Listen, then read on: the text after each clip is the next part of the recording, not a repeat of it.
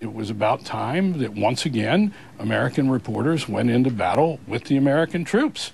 And they did. And we got the best pictures and some of the best immediate reporting that we've ever gotten. If Bernstein, however, means the best, maybe he means technologically the best, because in terms of the images and the cameras and the speed with which the news could be, or the selected film footage could be brought back to the United States was impressive. Embedding was terrible. You got one soupçon, one slice of the war. I tend to agree with Helen Thomas. It was certainly the worst in the sense that the story was always the same. There was no contradiction. There was no second side to the story.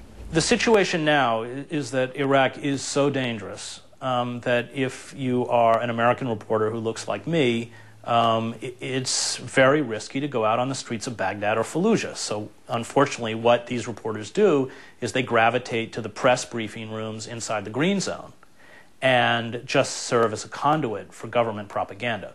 That's not reporting. That's called stenography.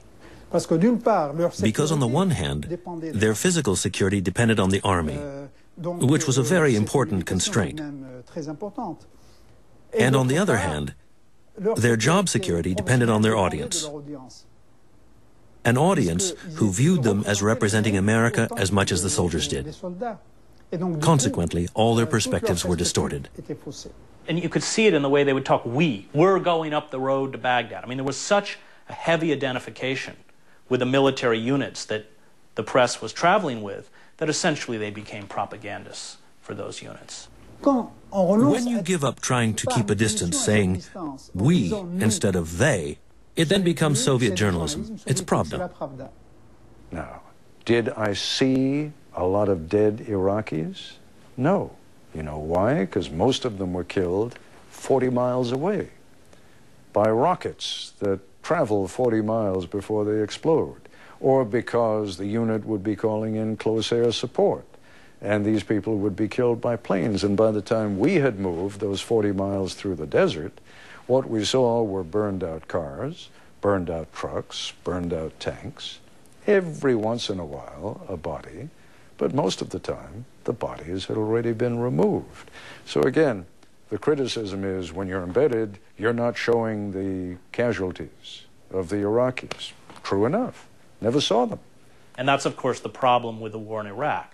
We reveled in the power of the weapons, and we were never shown what those weapons did.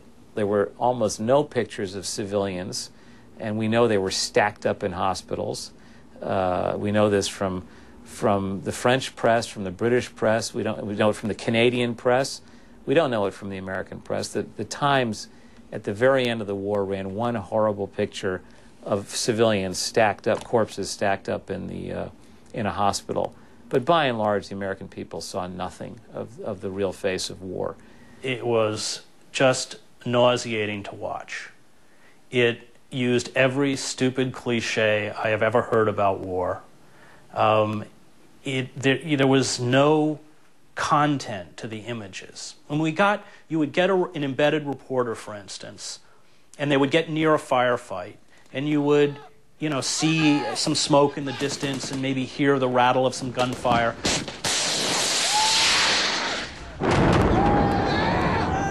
And they would speak about it as if they were sports commentators. Well, I see 2 tanks coming up here, and oh, look over there. But you don't learn anything about the war. It's this gee whiz bang kind of stuff. Indeed, thanks to the huge means that were put at their disposal, and also thanks to technological advances, journalists were greatly tempted to turn news into entertainment.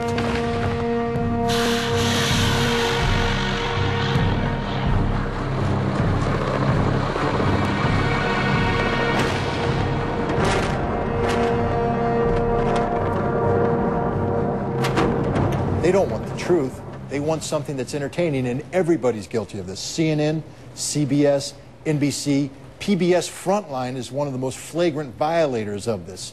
Nobody has integrity today in the American media, especially when it comes to war, Iraq, and the ongoing war on terror. They want to entertain the public. Live from the world headquarters of Fox News in New York, this is the Fox Report with Shepard Smith. Fair news, balanced news, now. Saddam, we have a problem. Fox came along and said, we sense an appetite for more conservative coverage, more patriotic coverage. And lo and behold, they've done very well at it. So clearly there was a need for it. Bill O'Reilly is the star personality on Fox News, a radical conservative who doesn't mince his words when confronting a pacifist priest. I'm telling you that President Bush is doing just what Jesus would have done. He's protecting the American people. Fox News is a movie of a certain world view. And the people that present it, O'Reilly and the rest of those people, are, again, playing the part of patriots in a movie that its script is being written by Rupert Murdoch and Roger Ailes. I mean, Fox News is run by a man named Ailes who used to do the promotion both for Reagan and for the first George Bush. A link between and at the bottom of the screen, Fox News lists the national terror alert level as if it were the weather. Today's level is 3, which means high risk. Fox News, what a joke. Fox News is an oxymoron to put them together. You can't speak of Fox News with a straight face. It's Fox warmongering, totally biased supporters of the Bush administration position. I mean, Fox News is the Bush administration position. Saddam, he takes shower with the blood of the innocent Iraqi people on daily basis, and nobody talk about them. Fox News is a channel which favors emotions. And looking at it beyond the political aspect, Fox News, in general, gives a lot of room to emotions, tears and joy, rather than the facts. But it's successful.